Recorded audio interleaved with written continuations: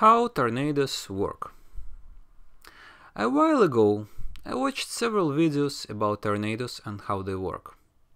From physics perspective, none of them made sense. They would say something like the air moves this way and wouldn't explain why.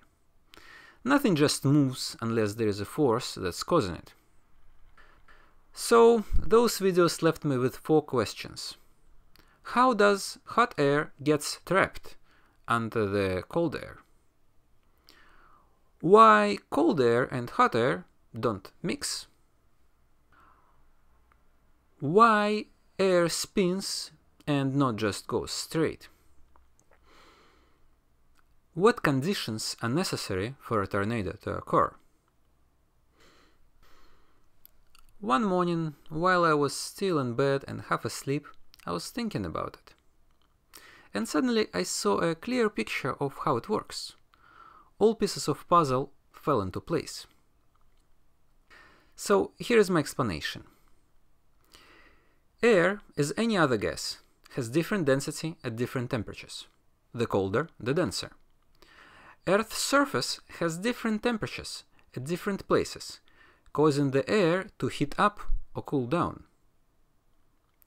If hot and cold air meet, the cold air is denser, and thus it goes below the hot air. This causes movement in air masses in the atmosphere, wind. When cold air gets above the hot surface, the bottom part of the cold air heats up. Now we have an unstable state. Light, hot air is below the heavy cold air. Naturally, the hot air goes up and cold goes down. In most cases, the hot and cold air just mix, causing just a mild wind. But if the surface is hot enough, it keeps producing hot air faster than it cools down and mixes with the cold air. So hot air keeps moving up until it punctures through the blanket of the cold air. This is like popping up a balloon. We also might see it as a pump. Cold air works like a piston. Now, why the air that goes up spins?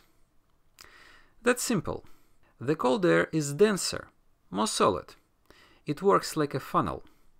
Remember water going down the drain in the bathtub? I can explain that in details too, but that would be a separate topic. Now, last question. What conditions are necessary for a tornado to occur? We have already looked at some of them, but now let's look in more details. This also might help us to predict if a tornado will occur or not. The cold air blanket should move fast enough, otherwise there will be not enough contrast and scale. The surface should be hot enough to produce hot air fast enough. The difference in temperature between hot air and cold air blanket should be big enough. Note that the thicker the blanket, the harder it is to puncture it. But if you do, a stronger tornado will form because the piston is heavier. If we gather enough of this data and do statistical analysis, we may get a fairly accurate model that would predict a chance of a tornado.